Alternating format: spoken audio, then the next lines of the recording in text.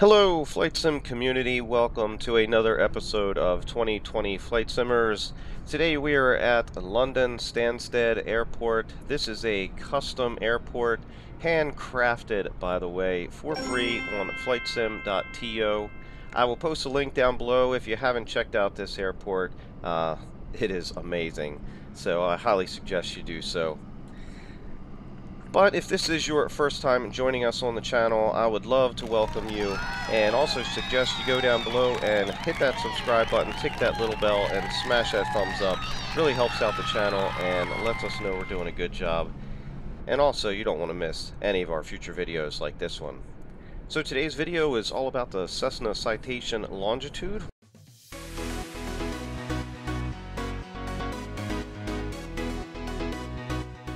We're also using a add-on for this as well. It's the Longitude FDEfix. I believe we're on version 1.85 at the moment.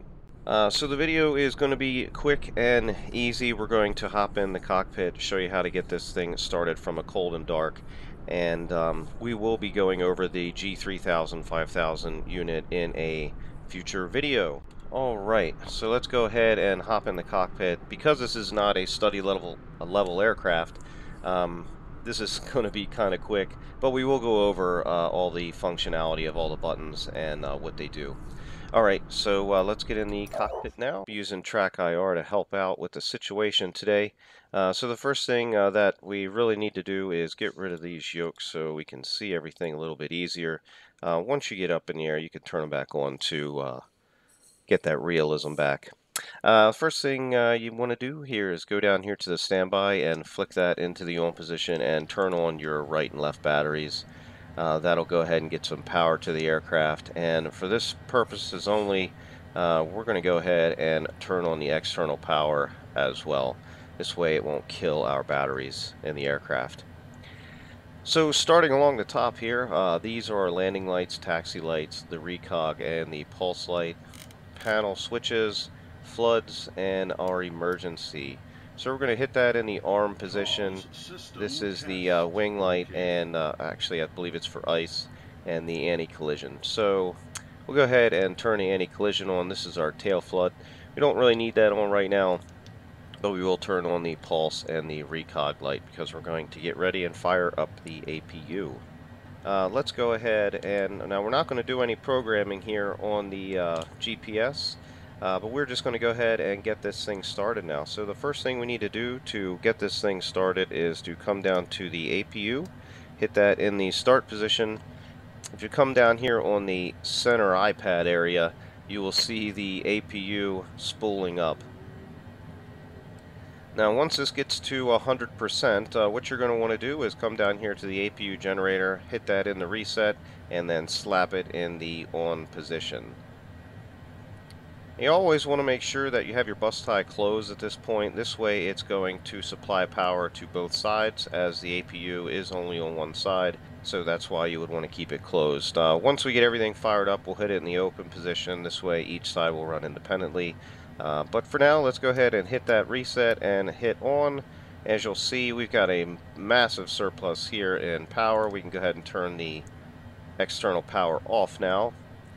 And we still have a little bit of surplus, so that is good to go. Alright, so now that we've got the APU running, now would be your time that you would start entering your entire flight plan into the flight computer.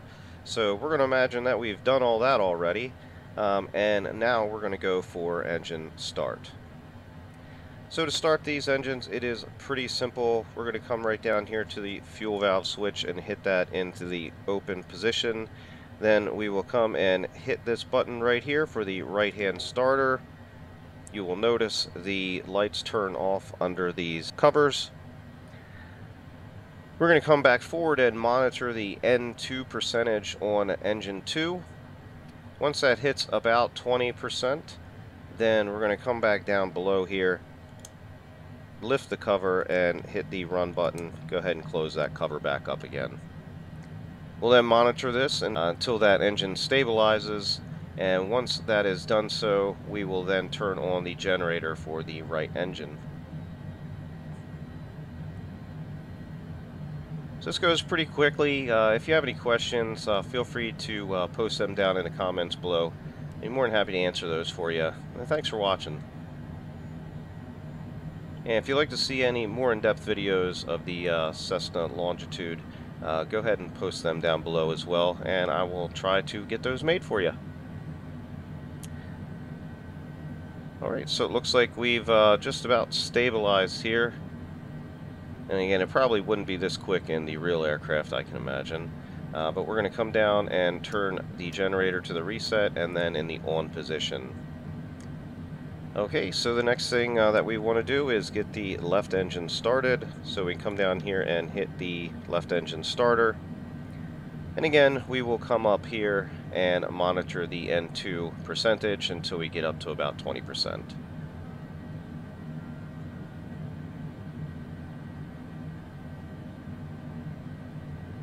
We're just about there, so we'll come back down here. We'll lift that cover and go into the run position. And again, we're going to wait till this engine spools up and stabilizes. Once that is done so, we will go ahead and turn on the left gen. At that point, we will turn off the APU generator, the standby battery, and we will shut down the APU.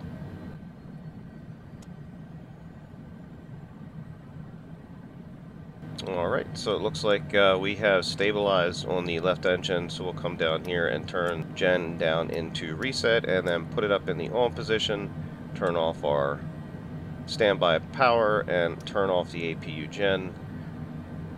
You'll notice we're still under a surplus. We can also open the bus tie now as well, and you'll see these change on you. So this way they're powered independently at this point, and we come down here to the APU and shut that off. Now, it may or may not be right procedure to turn this bus tie in the open position right now. I'm sure somebody's going to correct me. And we can come here and see that the APU is ramping down right now. And that, my friends, is it.